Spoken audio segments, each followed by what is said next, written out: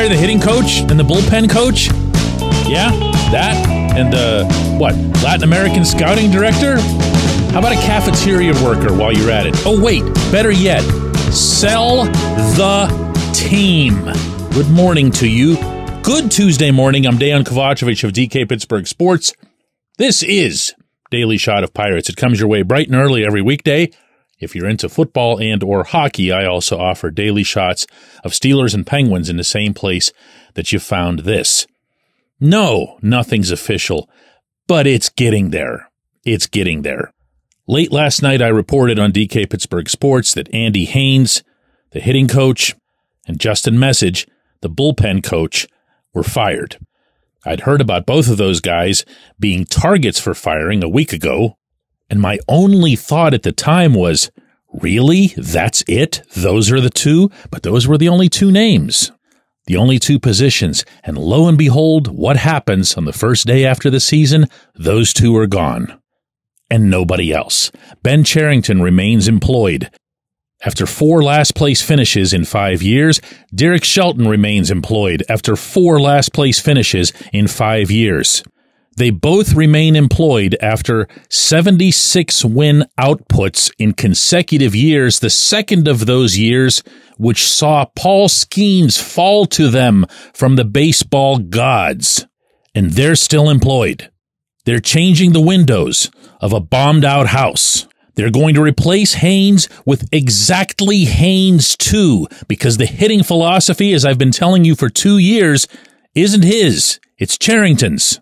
They're going to replace Message with a bullpen coach, as if bullpen coaches matter. Anyone who knows baseball knows how laughable it is to fire the bullpen coach over bullpen performance.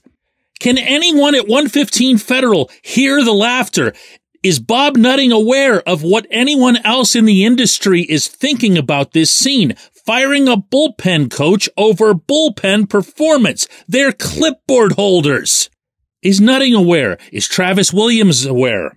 Because if neither of them is aware, then I gotta tell you, the fault isn't with anybody else.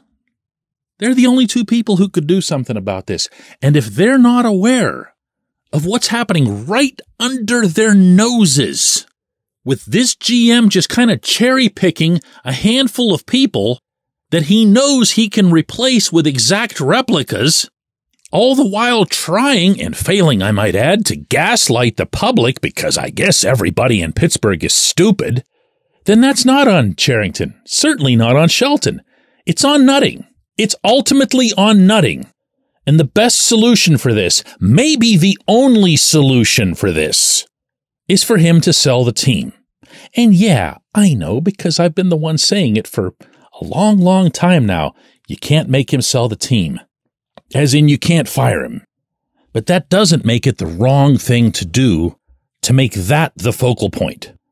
And not all these underlings and people he's enabled and people he's going to continue enabling, apparently. It's about him. He hired them. He hired Cherington. He hired the wrong GM when it came down to 2 finalists, and the other was Matt Arnold. Now the astoundingly successful of the Brewers, who are based in Milwaukee, a market 2/3 the size of Pittsburgh. He blew that. Nutting blew that. And what he's doing right now is not acknowledging that mistake. He's burying himself in that mistake. Or, worse, he isn't aware of it. Not because he's not around. I tell you all the time, he's around. I just think, and I've had reasons to think this in the past as well, these guys are really, really good at gaslighting. And there's going to be 10 times the effort invested in gaslighting Nutting that there is in gaslighting us. But you know what? That's not Cherington's fault either. Certainly not Shelton's fault. That's Nutting's fault. It's been 17 years of this. 17 years. 3 playoffs, 4 winning seasons. And it always points back, all of it, to one individual. As with any company, that individual is at the very top. He needs to sell the team. And he needs to be made to sell the team. And that, my friends, isn't going to happen because of any column that I write, any Daily Shot of Pirates podcast. I'm one voice. That's it. Just one. And I can easily be characterized from the inside as someone who's like, you know, the boogeyman, or he's just out to get them, or has a screw loose or whatever. But when it's the public at large, when it's the public speaking up collectively, when it's the public putting on the pressure, vocally, visibly, not all these stupid boycotts that people pretend to be engaging in. That's just status quo. An empty stadium in Pittsburgh, an empty baseball park in Pittsburgh is status quo. It sends no message at all. But standing up for your city, standing up for a 143-year-old civic institution that deserves to be identified with Hannes Wagner, Roberto Clemente, Willie Stargell, Andrew McCutcheon, Paul Skeens, instead is identified almost universally around here with nutting. That's not okay. Steelers fans, when they didn't like what was going on with their team, they stood up. They made themselves heard. They found a way. Penguins fans, just before that, when they didn't like the way things were going, both of these things happening just in the past 3 years, they stood up. Where the hell are the fans of this franchise? The real fans. The ones who want to see it made right. The ones who look at the current playoffs and see a bunch of teams based in virtually identical or smaller markets participating in the Major League Baseball playoffs that begin today. Where are those people? Boycotting? What's your boycott doing? Nothing. I'll keep talking, but I'm not going to be the one that makes a difference. That's either you or it isn't anyone at all. When we come back, J1Q. It's Gun Storage Check Week. Help prevent unwanted access to your firearms. No one wants their unsecured gun to be used in an accident, a suicide, or a crime. Use lockboxes, safes, and locks to secure your firearms. Learn more at gunstoragechek.org. That's gunstoragechek.org. Brought to you by NSSF, the Firearm Industry Trade Association.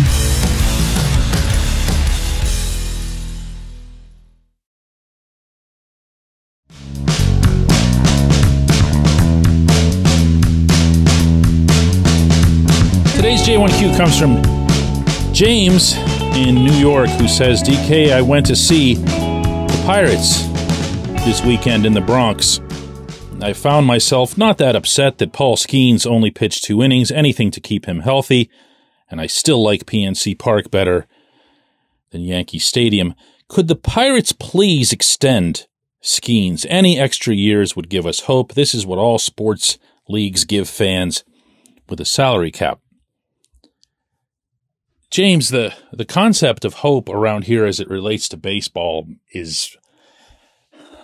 it's not non-existent. It's also not far from non-existent. Because you can talk about signing Skeens. You can sign Skeens to some, 15-year, billion-dollar deal. You can pay him at the rate that you pay, or that the Dodgers pay Shohei Ohtani and whatever. It's not going to matter. It's not going to matter. Because the people who work for the Pirates, and in fact the person who owns the Pirates, don't prioritize winning. They prioritize their processes. They like to win when it happens, but it's not at the top of the list.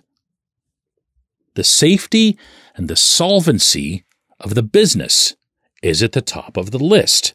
I don't have to wonder about this. A person who used to be really, really, really high up in that administration once told me that Nutting told them, and I quote directly here, one thing you will never see from us under Bob is deficit spending.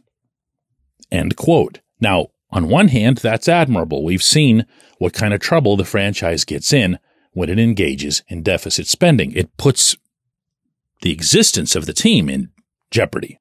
But I know, this individual knew, and Nutting knows that that's not exactly what's happening here.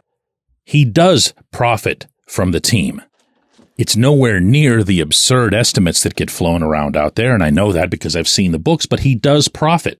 And one of these days, when he does sell the team, He's going to make a murderous killing off of it. My belief is that the Pirates could right now be sold for $1.5 billion. $1.5 billion with a B, as in baseball dollars. And that's not just at the top of his list, that's top of mind. Well, you know what? Go right ahead and live that out. We've seen what's happened in Baltimore since they changed ownership. We've seen it in other places. Believe me, they'd love to have seen it in Oakland. Nutting's not evil. Nutting's not the cartoon character that some make him out to be, but he's a very, very, very bad baseball owner. He's very, very, very bad for Pittsburgh. And he's very, very, very times 17 bad for the Pirates. Now, my J1Q back to you is, what are you going to do about it? Not me, not reporters. Reporters cover news. What are you going to do about it? Let me know. We'll talk about it on tomorrow's show.